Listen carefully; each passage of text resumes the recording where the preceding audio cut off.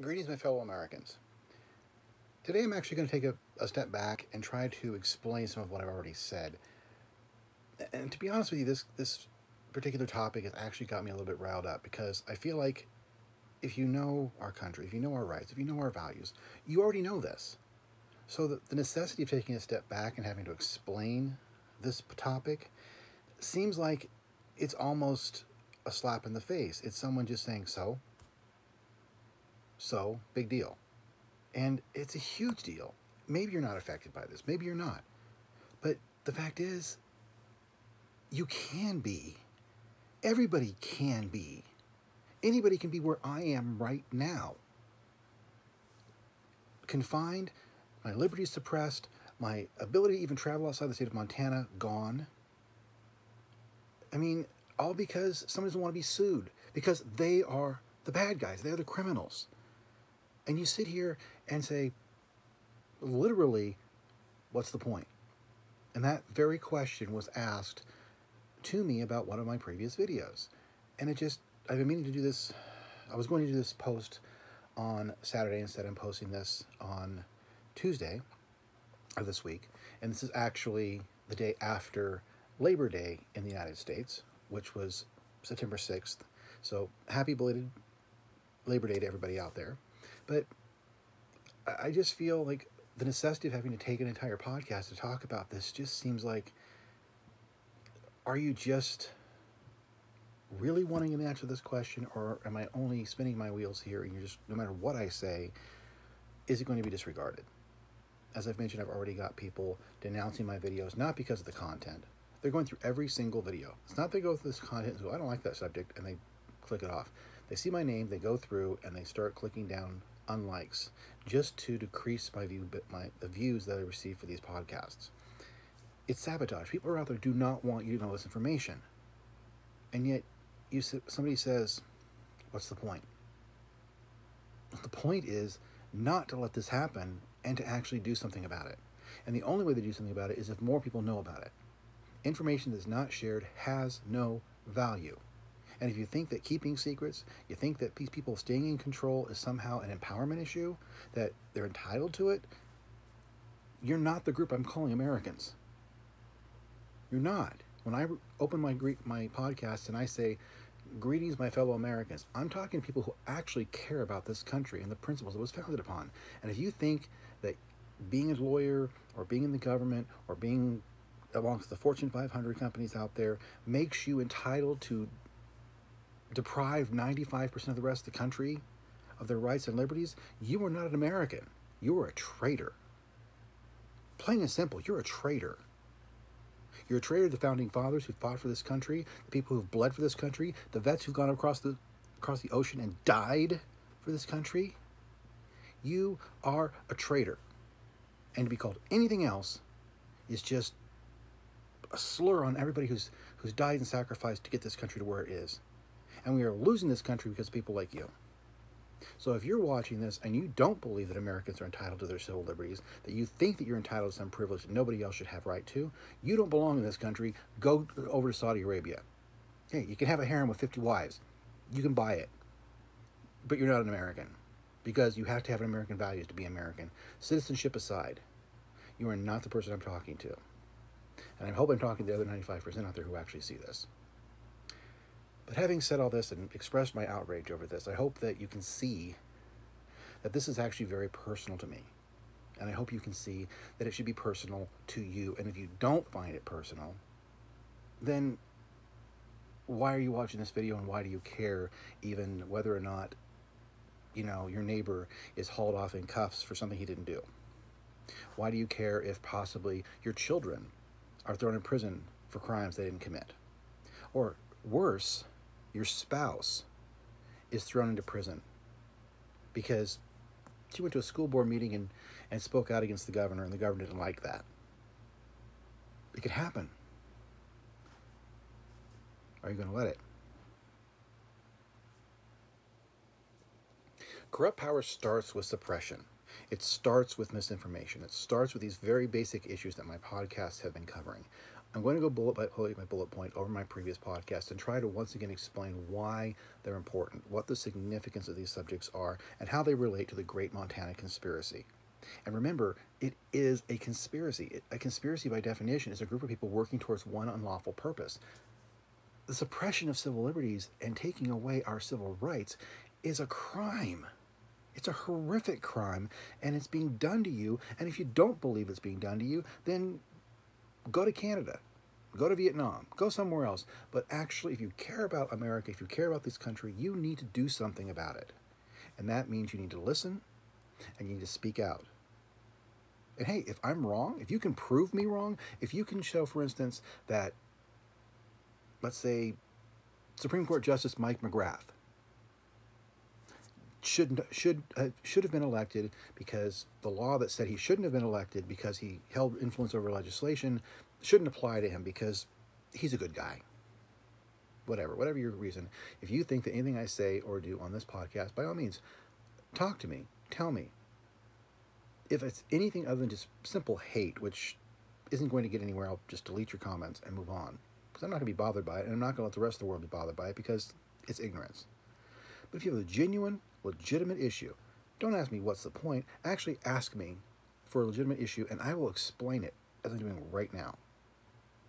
And I hope you're listening, and I hope you do take enjoyment from these podcasts, and I'm hoping not offending anyone by saying this stuff, but it's frustrating because I see people who just take their civil liberties for granted. They think they have them, they'll always have them, and I used to be one of those people. I used to be one of those sheep until my liberties were taken from me. Niemöller was a pastor in 1930s Germany. He fought in the war, World War I. He went over in the 1920s. He started doing his pastor work in the 1930s, when the rise of the Third Reich and Nazism. He was a full-fledged supporter. He said, "Hey, I like what they're doing. I support it. I believe in this cause." Until 1934. And he started seeing the systematic elimination of civil liberties. He started seeing the systematic problems. He started seeing the Gestapo police monitoring people's phone conversations, tapping communications, spying on people, starting to restrict and oversee and terrorize the populace who are not part of their structure. And that's when he started recognizing, it's a totalitarianism, it's a despot that is being run in this country, and he needed to do something about it. He started speaking out then, but by then it was too late. He got thrown into concentration camp for 7 years, and he was one of the lucky people to actually survive the concentration camp, since millions of people didn't. But Reverend Niemöller is best known for his quote, which says, "First they came for the socialists, and I did not speak out because I was not a socialist. Then they came for the trade unionists. I did not speak out because I was not a trade unionist. Then they came for the Jews, and I did not speak out because I wasn't Jewish. Then they came for me, and there was no one left to speak for me." And he said this in and around 1946. Apparently he said it quite a lot. He repeated this poem or recitation in multiple speeches. So there's different versions of it out there. But the basic point is the same thing. He supported the government that took over with the Third Reich. He was an avid supporter, and he said nothing when he saw these offenses happening because he was none of these. He wasn't a socialist. He wasn't a trade unionist. He wasn't a Jew. He wasn't a member of any of these other people that were being cast out or disenfranchised, had their liberty stripped, because it didn't matter to him. And maybe it doesn't matter to you. Maybe you sit here and you're watching this video and go, why does it matter? What's the point? It doesn't affect me. I've got $2.5 million. I've got a good job. I've got a good wife. I've got a good place in the community and society. I'm not doing anything wrong. They're not going to come after. There's no reason for anyone to come after me. The government's doesn't work like that. I'm living proof it does. I am living proof it does. And if you don't believe me, look up my record, look at my blog, read my book.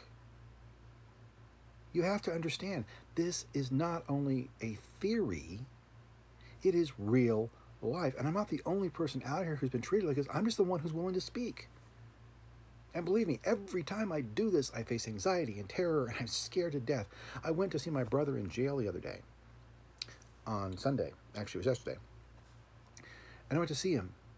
And I go to the window, and he says, "Oh, all our all our slots are filled for 7 p.m." And by the way, in Flathead County Jail right now, they have 3 visits per hour instead of 4 because one of their phone systems is broke. In a population of over 100 people, 3 people an hour. Yeah, let's talk more about pretrial detention, how that's fair. But anyway, I went up to the cage, talked to the guard, and he says, "Well, 8 o'clock is 7 o'clock position slots are all filled. I'll see if I can get you permission to come at the 8. 8 o'clock is usually for quarantine visits only, but I'll see. I'll go talk to my supervisor." And then he stops and says, "And your name is Ron, right?" Well, great. The guard knows my name, possibly, but why did he stop and ask me at that point in time if my name was Ron before he even went to get permission from his supervisor? As if who I was going to affect whether I was going to get permission. Now, my fear at the time was, are they issuing a warrant for me? Are my podcasts actually getting retaliated against? That's where my fear goes. I've been putting these podcasts out for a few weeks, and suddenly the guard says, "And your name is Ron, right?" It'd be great if the world was a perfect place and you didn't have to worry about those things, but I have to worry about those things every single day. They've already tried to throw me back in prison twice. There's nothing stopping me from a new revocation attempt, and there's nothing to say they're going to warn me when they try. They didn't warn me the first time. They did warn me the second. They gave me a chance to come in voluntarily. They did not warn me the first time. They showed up at my door, 2 probation officers, 4 cops with guns, ready to haul me off like I was some problem case. Never heard of anybody probation violated having that kind of a roll-up. They walked me out. They wouldn't even let me put my shoes on. I had to walk out in April with snow on the ground, snow and ice on the ground, in my stocking feet, with arthritic joints, because they were afraid I was going to do something. Propaganda, misinformation. Once again, there it is. But my point is, I sit here and I do all this stuff and I say all these things, and you don't think I live in fear? They've already taken my life away. They've taken away everything that's important to me. They've taken away my son. They've taken away my freedom. They've taken away my career, my ability to be self-sufficient. They've taken away everything from me. And why? Because they committed crimes and I sued them for those crimes. And I don't know how else to say it clearer than that. And I will do a podcast because I was reminded that I'm going into these podcasts with the expectation everyone has had an opportunity to read my blogs, they've read my books, they know what my situation is, and I've alluded to it. I'll take a moment and take a step back and actually do an entire brief run over of my history and what I've been through and why I'm doing this and why I'm saying these things and why I'm a U.S. political prisoner detained in Montana. But for now, just let's accept the fact that I am detained. I live in fear. I live in terror. And I've got 2.5 years left before my 20-year sentence is up. And when that happens, that every single day that passes, I worry they're going to try to find another way, make a third attempt on my freedom and my liberty, because I really don't think they want to let me free. They don't want to give me that chance. I mentioned in a previous video that I made an attempt at getting an early release, and they shot it down, not because I've ever done anything wrong while on supervision, but because they just want an excuse to keep me detained, to keep me under their thumb, to keep me under these restrictions, to keep me from speaking, to keep me from doing all these things that they're worried about me doing. And I really don't think that in 2.5 years they're going to let me go, say, "Okay, thanks, Mr. Glick, have a good day and have a good life." They've tried twice. I have every expectation they're going to try a third time, and I have every reason to believe that these podcasts are going to be the impetus of it. But I got to speak while I can. And I thank Bill Russell for reminding me of that. So what's the point? Because that's the question. That's the core of this podcast. It's about our freedom. It's about how easily it can be taken and what's being used to take it from us.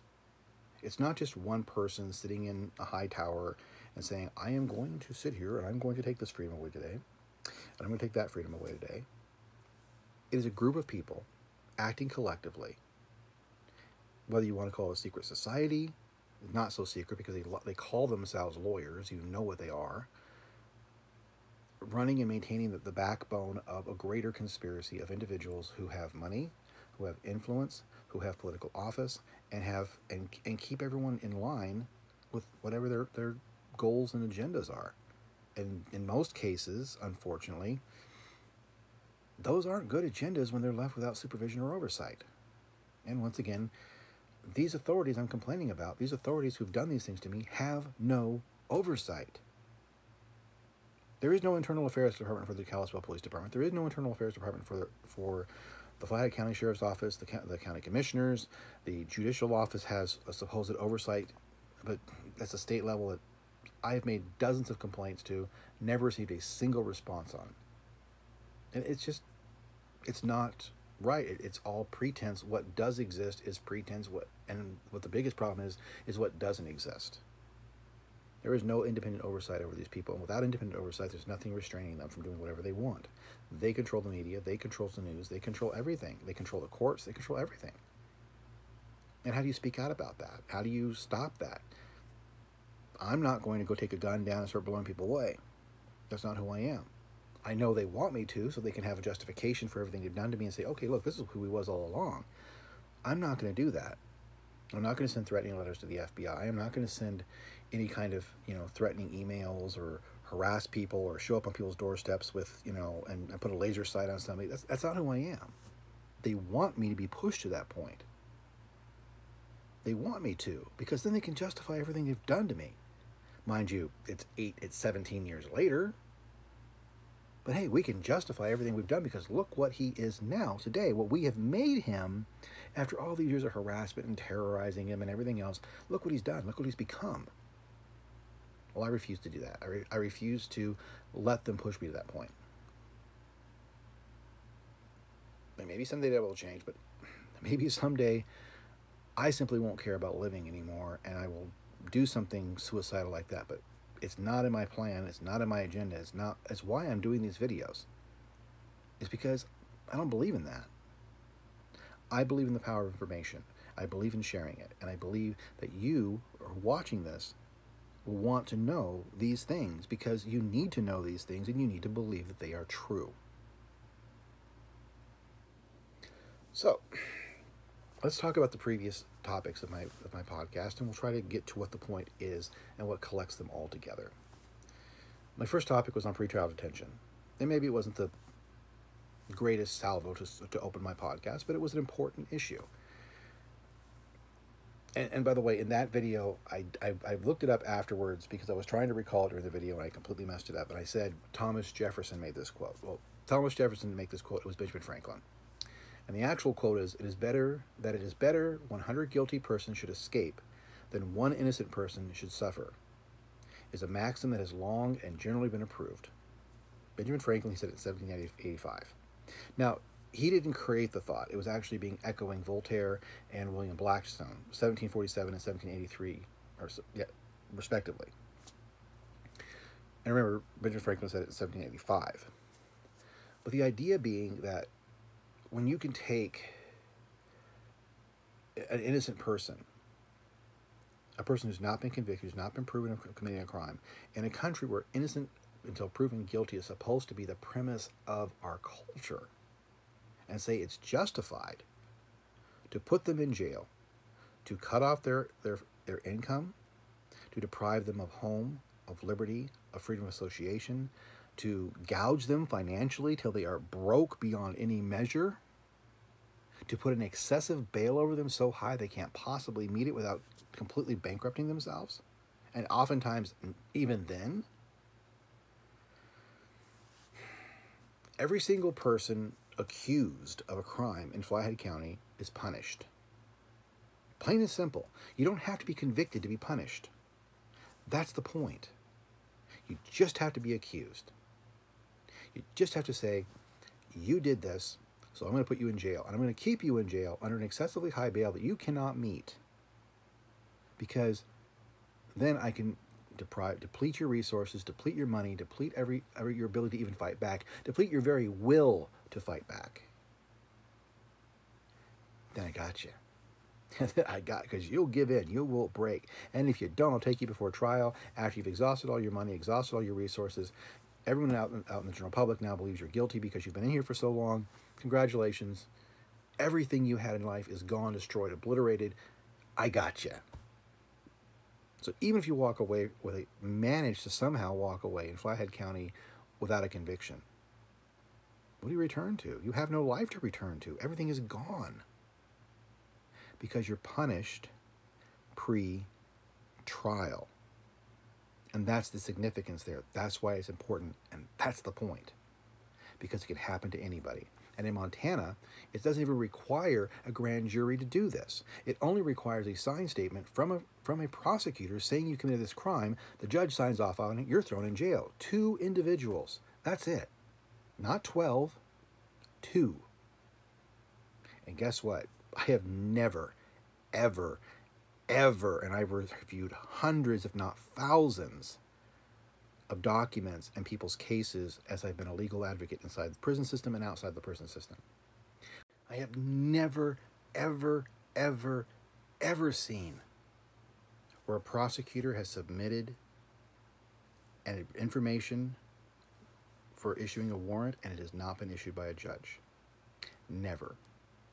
Not once.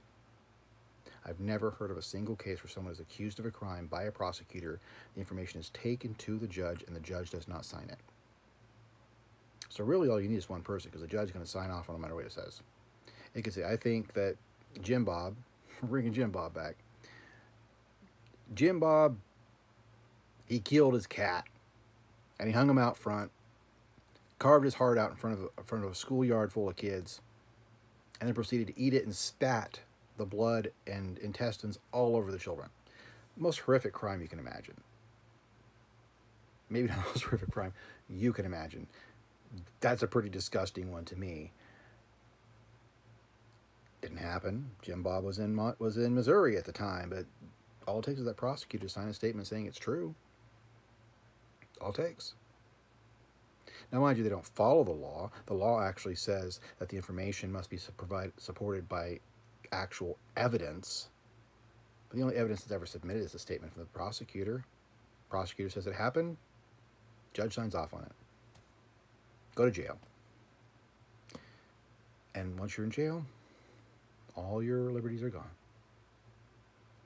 As I said, every single person accused, they're punished. Before conviction of any crime, they're punished. There's a case, it was out of Florida in 1987.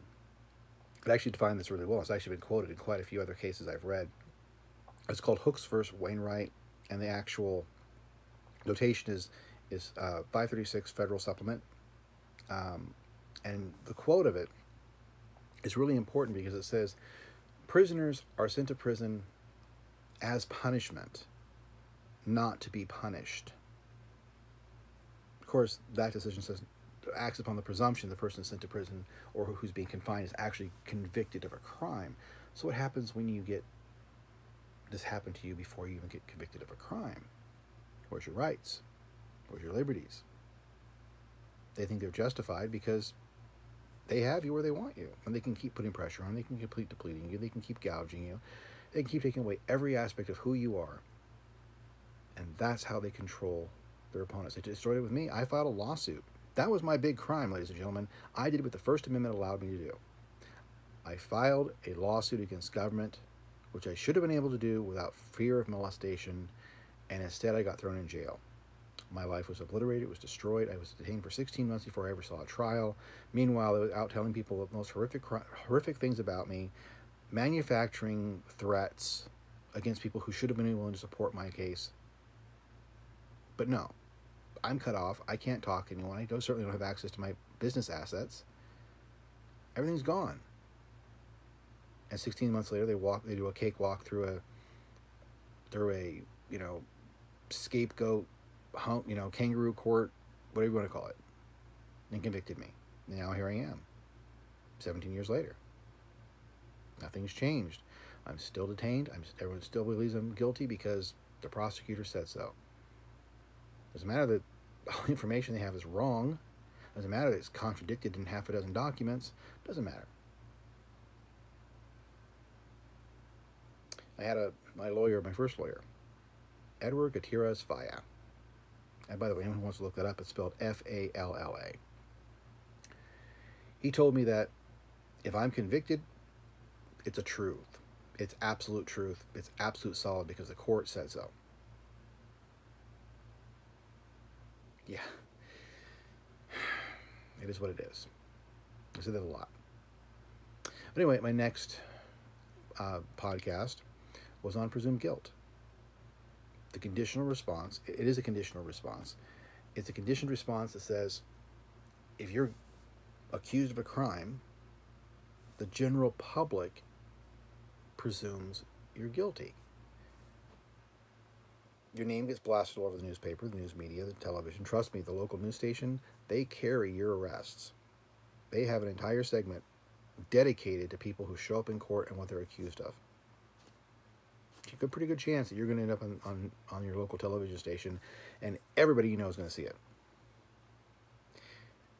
You're arrested, you're in there, and the point is you're kept in there. And that presumed guilt is what works against you, and this conditioned response that people have, and it gets ingrained in you by the TV media, by the police, by politicians. They all endorse that imprisoning you before trial, once again going back to the presumption of pretrial detention, helps enforce the idea that you are guilty.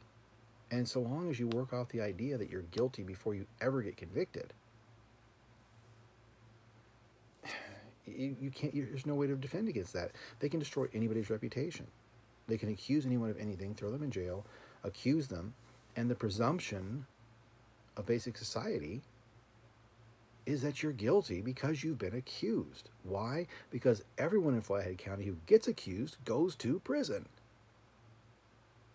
There's no national statistics to support that a prosecutor can be right 100% of the time.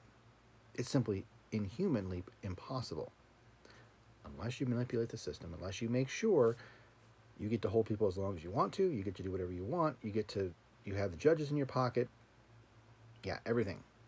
It goes your way. You get to be controlling everything that the people hear because you control what the news media hears. You control what gets out to the witnesses. You control what gets out to if there's any alleged victims. You control it all. The person who's in jail, the person who truly is being victimized here, has no voice. You see these things on television shows and news media all the time where this big highfalutin lawyer gets up and says for his client, I'm making a press conference for my client. My client is innocent, and here's his defense, and da-da. You never see that here. Never. Why? Because the prosecutors they're the ones who run the show. The defense lawyers all work for them. You can have them as a public defender, or you can have them as, hundreds of thousands of dollars paid out of pocket to them to keep them and retain them. 90% of the time, those people work for the court because guess what? They have to continue practicing in this jurisdiction. I recently was working with somebody who they have a child custody issue, and the local court, Judge Wilson, flagrantly defied the law. And I'm not going to go into the case and specifics right now, but there's no mistake. He flagrantly violated the law. He did so because he can, and he liked the attorney who was prosecuting the case for whatever reason. He liked the fact that the person prosecuting the case had money. Didn't matter that he didn't have jurisdiction. There was a case pending in California. Had no jurisdiction.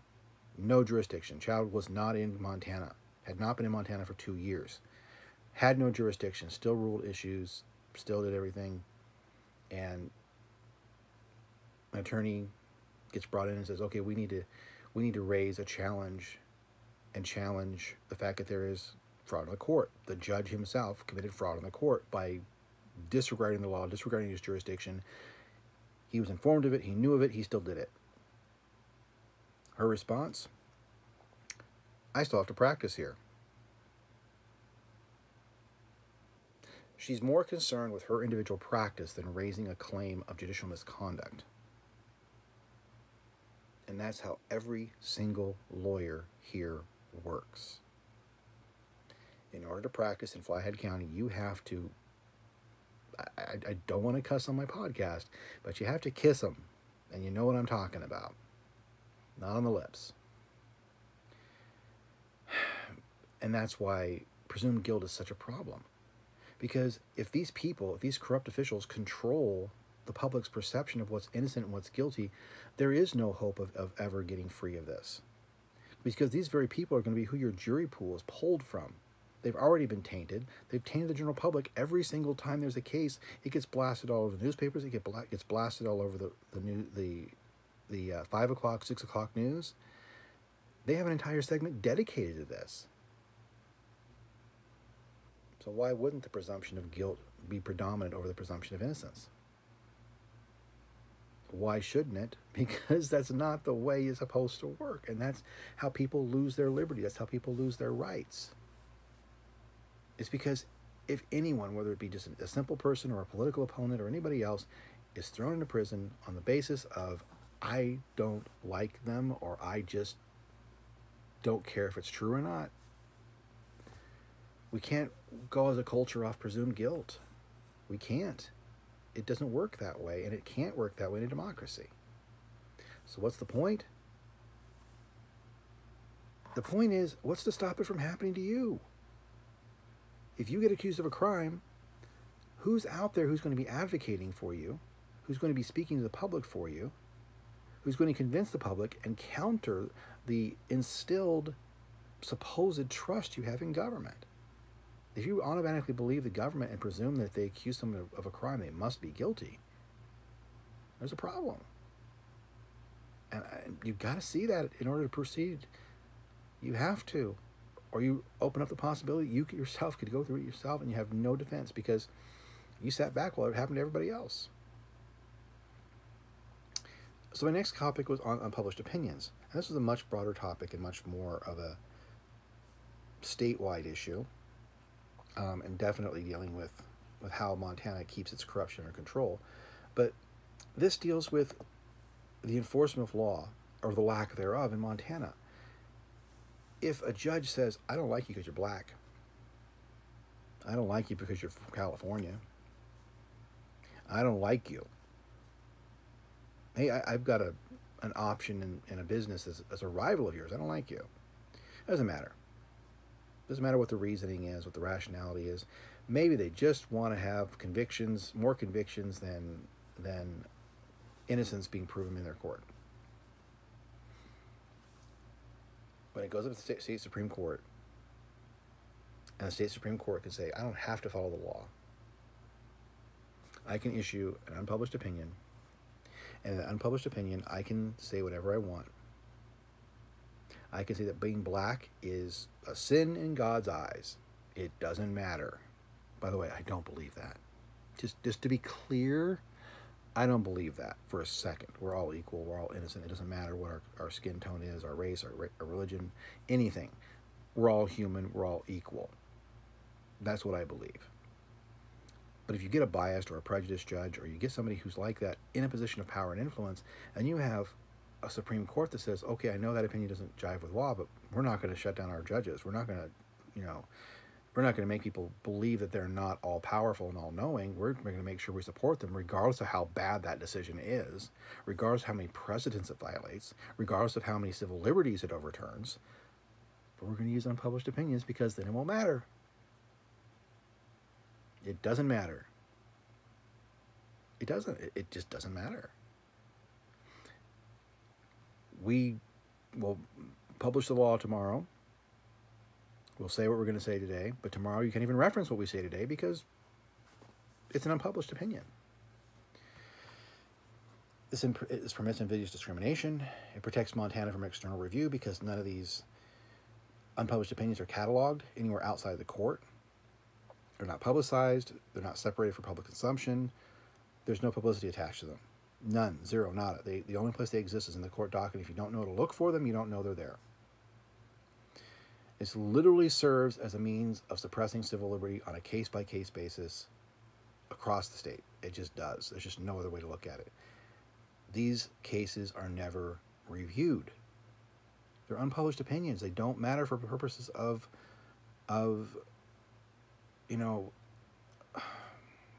it doesn't matter. They're not presidential. They don't have any influence over future decisions. They're not issues that the Supreme Court wants, that the U.S. Supreme Court wants to take up, because they're unpublished opinions. The Supreme Court's concerned about precedent, about what laws affect the entire country. Laws that don't affect the entire anybody don't raise to their level of concern. And I've tried to bring these cases a half dozen times before the U.S. Supreme Court and been shot down every time.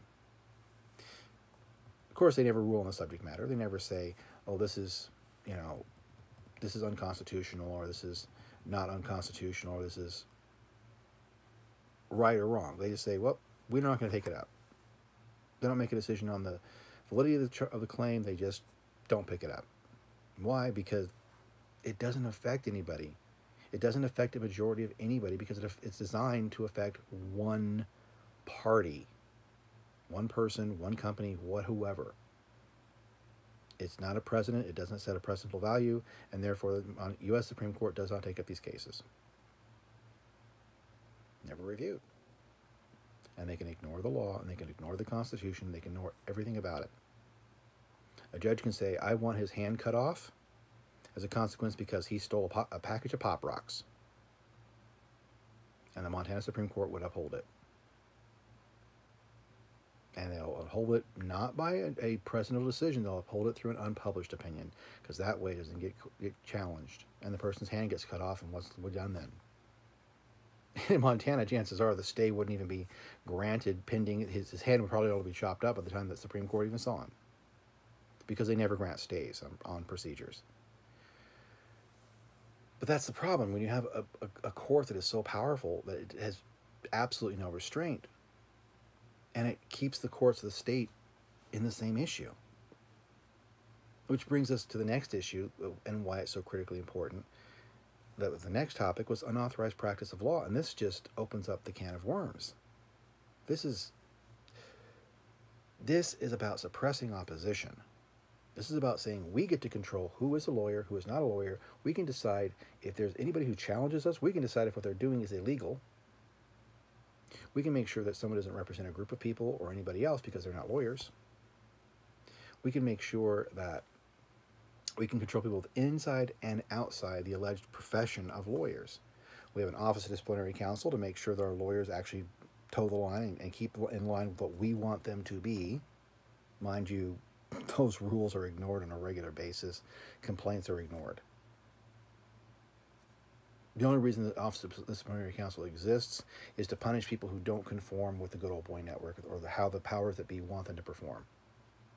I.e., I'm going to stand up to judges. I'm going to stand up and call out people publicly for their criminal misconduct in office. You're no longer a lawyer. We get to take your license away. You're not going to practice law in Montana anymore. And then they have the Commission on Practice, which of course was dissolved, but now that same practice, regardless of the commission or otherwise, is now being handled by the Department of Justice, the Office of Consumer Protection. Same office, or same duties, same responsibilities, same enforcement of the same corrupt law. Why does it matter? What's the point? and if you don't understand the point here, I don't know what to tell you. This is such a critical issue. You have what it literally amounts to a not-so-secret society who calls themselves lawyers and attorneys who get to control every aspect of your lives and decide whether you even have a right to challenge anything done to you. And remember, in Montana, to be a judge, you have to be a lawyer. So you already have to be pre-approved by the powers that be in this state, adhere to their standards, and then you get to be a judge, which means the entire third branch of government, supposedly, an entire third of our government, our state government, is every single one of them are lawyers. Every single one of them. You can't be a judge in Montana and not be a lawyer. So an entire 1/3 branch of our government is consisted of these individuals, this one practice, this one group of people, this one profession. Control an entire third of our government. And if that isn't scary in and of itself, that you have a secret organization that calls themselves lawyers but actually operates on a completely different plane and of what's right and what's wrong, and they are in control. It's like, say, okay, the Catholics, we're going to create a branch of government, and the Catholics are going to control it all. Nothing wrong with Catholics, by the way. Nothing wrong with Catholics. I've known many good Catholics and many bad Catholics.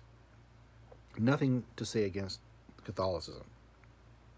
I'm only using it as an example. One religious group who's obviously, by its very nature, going to be exclusionary of any other religious group or any other people that don't conform to their beliefs. Atheism, out the window. Hinduism, out the window. Not recognized anywhere else because Catholics run it. It's just the nature of the beast. It's not saying that Catholics are bad people, but they're going to support their own beliefs and their own philosophy, and they're going to make rules based upon their criteria. Abortion, out the window. Catholics don't believe in it.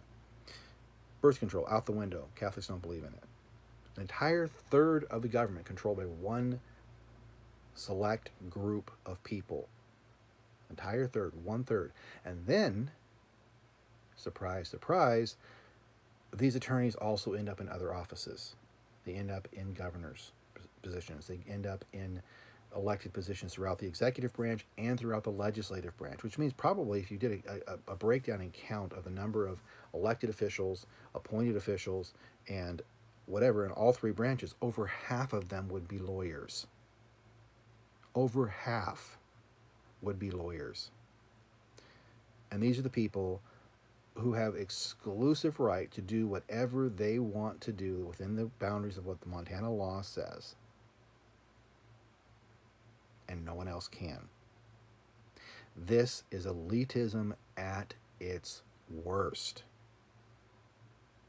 What's the point? Seriously, what's the point? You have an elitist group of people who are above the law, who don't suffer proper restrictions or limitations. They don't have proper oversight. They run the judiciary. They don't have anyone overseeing them or questioning their misconduct. In fact, you have an entire Supreme Court that endorses their misconduct and hides it behind unpublished opinions. What's wrong with this? What's the point? The point is you have a corrupt profession that violates the Sherman Antitrust Act, and they're running the government. They are literally running our government. And they're corrupt and unsupervised and unrestrained. That's the point. Law and practice is so broad. It can and does suppress organized opposition. It restricts any one person from speaking out on behalf of a group of disenfranchised individuals. It forces individualism versus organized change. And keep in mind, these lawyers, these attorneys are organized. Remember, they run government. And even when they don't run government, they have their own little bar association they're all members of. They have their own country clubs they're members of. They have their own private little powwows, conversations. They all support each other. They are the backbone of corruption in the state of Montana.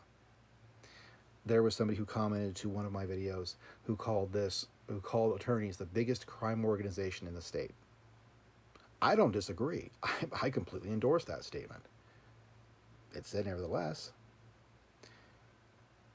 when you have a situation to where you have a branch of government, or for that matter, the majority of government, completely controlled and dominated by a group of people that by law are allowed to do whatever they want to do and can keep anyone else from doing that,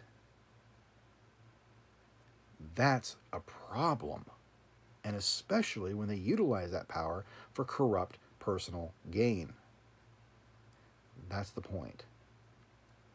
Which leads us into censorship, which was another topic I covered. If government gets to control what is said, heard, or read, they get to control whether the public even learns about their misconduct. They keep damaging information out of the press. What a great racket. I can go hit a pedestrian, and I'm going to control whether the courts even ever prosecute me for it. I've told this story before. Lori Adams, who was the prosecutor in my case, who only handled sex offender cases, only, rolled her truck on the highway after being drunk, got a DUI only because there was just no way to hide it. I mean, this wasn't a matter of a police officer pulling her over and saying, "Oh, I see who you are, Judge Adams. We're going to take you home. Don't worry about it." and hiding it. She rolled a truck, caused a traffic accident, caused an incident. It was kind of hard to hide that. So what do? They don't prosecute her. She never faces actual charges for this. She never gets cited. She never gets an information brought against her. She never goes to jail. The only thing that happens is the prosecutor's office, who she was working for at that point in time, says, you just don't get to prosecute DUIs for a year. She's not prosecuting DUIs. She's prosecuting sex offenses. She's absolutely not affected in the least, has nothing on her record, has nothing, never goes to jail, never faces a consequence. She rolled her vehicle.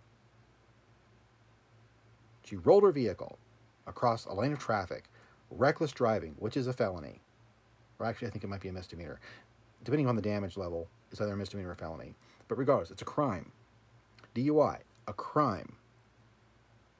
She is an officer of the court who never faces consequences.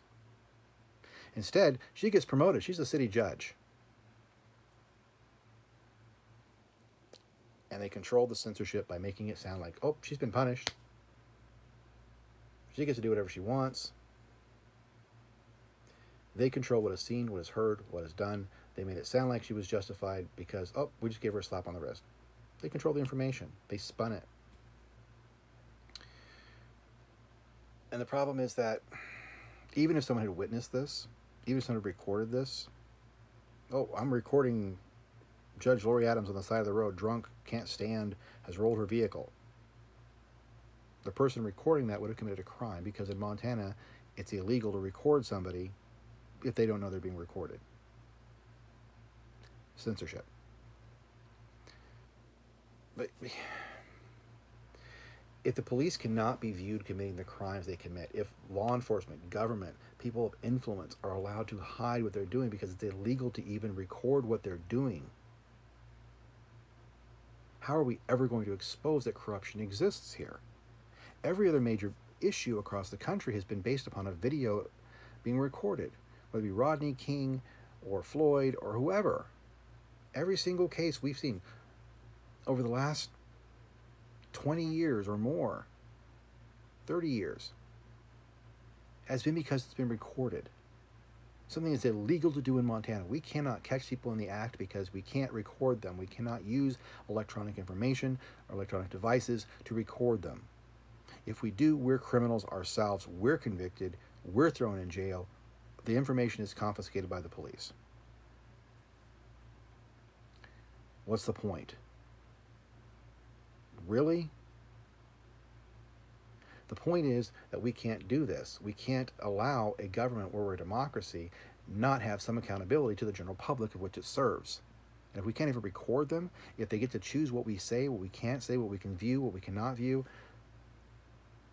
who's believed when it's just the police saying this is what happened and a person who's in jail and behind bars saying this is what happened? Right back to the presumed guilt. Right back to the pretrial detention. Which, of course, gets us right back to misinformation, which is the next podcast I brought up. As with censorship, when the government controls the script, when they get to decide what's the truth and what's not, they get to tell lies without any proof. There's no consequence under the law for them to be caught lying. There is no liberty. Because they get to control what you see and what you hear, and they get to control whether or not you even believe what you see and hear. Bad guys do not tell the truth. I think everyone can agree with that. Criminals lie. I think everyone can agree with that. So when do you flip the script and start seeing the people who lie are the bad guys? If the government is lying, they are the bad guys. They are the criminals. Good people don't have a reason to lie. That's the bottom line. That's the point. Why is misinformation important? Because if the government is allowed to lie, then they are not good people. They are criminals. And they should be prosecuted and they should be held accountable. Because for crying out loud, if I lie to the government, I'm going to jail. So why should the government go to jail if they lie to me? And why is the government so opposed to ethical oversight? Why is there not an internal affairs for the police department, sheriff's department, county attorney's office, anybody in state or in the city or Flathead County government? Where is it? We have a state ethics board. They never come in here and do anything in Flathead County. We have no state oversight. We have nothing. Flathead County is allowed to do whatever it wants to do within Flathead County. There's a problem. So overall, what's the point? What's the point of all of this? What is the point of the Great Montana Conspiracy? The point is that power corrupts, and absolute power corrupts absolutely. And in Montana, authorities have absolute power. They have neither restraint nor compulsion to be honest. They have no consequences if they lie. They have no consequences if they commit crimes.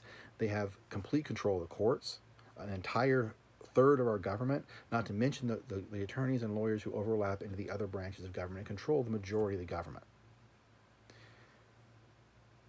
They have the power to do whatever they want. They can throw anyone in jail. They've got the people eating out of the palm of their hand, believing that the person thrown in jail is there for a justifiable reason, even if they're not. So what's the point? And I keep saying, what's the point? What's the point? What's the point?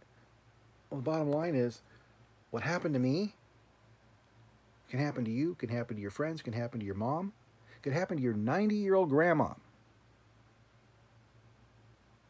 Because there's nothing stopping them. What's to stop them? What is to stop them? If they do this to you, to your friends, to your neighbors, to your family, what's to stop them? Look at my situation. Look at my circumstances. What stopped them with me? You need to speak out now, because that's the point. You need to believe this is going on. This is not hypothetical. This is not theoretical. This is not a philosophy class. This is real world. And if you care about America, if you care about our values, if you care about the democracy, and you care about your fellow Americans, then you'll take what I say to heart and you'll do something about it. Niemöller did this. He endorsed a corrupt political regime. And by the time he spoke up, there was no one left to speak for him because everybody was already disenfranchised. And he went and lived in a concentration camp for 7 years. And he was one of the lucky people to walk out of a concentration camp and live into post-war. Millions of people didn't. So what's to stop them here? That's the question, isn't it? Do you think you have an answer? Please, by all means, let me know. If you think that what happened to me happens to you and you aren't going to have to be affected like this, tell me why. Tell me why you think that you will not be affected the way I was affected. That you could be an innocent person charged with a crime you did not commit, suffer in prison, suffer in jail, have your entire life stripped from you. You tell me, by all means, please tell me what's the point. You tell me what the point is, what you think my point needs to be, or where I'm failing to get the point across. Because I want to hear, I need to know, so I can help explain it, because this is very important to me, and I think I'm passionate about it, and I think you should be passionate about it. And I hope you will be passionate about it, and you will share this video with everyone else. Because this video is important. Probably a lot more important than anything else I've put together. Because it is. As always, as I wrap this up, please support the program. This video is available primarily and broadcast through Podbean, which is monspiracy.podbean.com. I'm trying to focus my attention primarily onto YouTube. So please follow, or in the terms of YouTube, subscribe, and please share. Please share it with anybody and everybody, because this is an important issue. All of these issues are important. All these issues are critical. I need your support.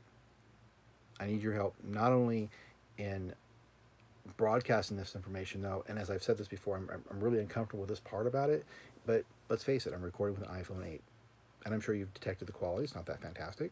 It's not that great. The video quality is actually pretty good. Thank you, iPhone. Thank you, Apple. But unfortunately, at the end of the day, it's still an iPhone. There's no way to really do a whole lot with it. I get to record it. If I try to interview somebody, I've got a little bitty box right here in the corner. It would take up about, about that, less than that part of the screen. I'm putting my finger in front of the screen. Less than that. That's how big the screen size is for this iPhone 8. I don't need to be able to split the screen. Maybe they allow that with other later editions of iPhone, but I don't have it with mine. So as you can tell, I can't really do interviews. I can't really do a lot of, like, here's an image of something I have posted. I don't have the editing software for that, the computer for that. I don't have a recording studio. I don't have any of the resources that a lot of podcasters have. I just don't have them. So if you want to help support this program, you want to help make it bigger, make it better, please, by all means, support us. And I'm not asking necessarily for money, although money is great. Information on how to do so is in my description. Resources. Send me resources. Send me information. Information is my bread and butter. Give me information on something you've gone through, something you've experienced, something you've witnessed. By all means, I'd be glad to take your information and run with it. If I can verify it, if I can validify it, I'm not going to simply be a springboard for every person who's accused of a crime who wants to get out of a conviction of which they're due. I very much believe in our justice system, despite how it may sound, so long as it's punishing those who are genuinely deserving of punishment. But I do not believe that the system should be used to punish anybody and everybody the state feels just so they can advance their own political careers or agendas. The government's supposed to be working for us, not the other way around. So, by all means, please help us support us. Material donations, financial donations, buy my books. The U.S. Political Prisoner since 2004 is the story of my experience here. By all means, buy it. Any sales or income received from it is automatically going to be funneled into this podcast. If you want to buy any of my other books, I've written 23 other books, 10 novels, 12 trivia books, and one other nonfiction, and you want that money to be devoted towards this, by all means, send me an email. Say, hey, I want this information. Go to my website, ronglick.com. You can send a request to me. Hey, I'm buying The Wizard in Wonderland, and I want the sales of this book to go to support your Great Montana Conspiracy podcast. Absolutely, I will divert the money, gladly. As I've mentioned before, I don't earn a lot of this anyway. I'm lucky if I bring in $20 a month. It goes towards print copies of books that I distribute out to try to raise awareness of my books and get people to read my books. So it's not something, I'm not living off it by any stretch of the imagination. I don't earn a great income. Diverting a buck here, a buck there, not going to make or break my efforts to try to reprint copies of books to get them distributed. So I don't have a problem diverting the money. Request it, I'll do it. If there's something I can do that will get you to support me, let me know. I want to hear. I want feedback.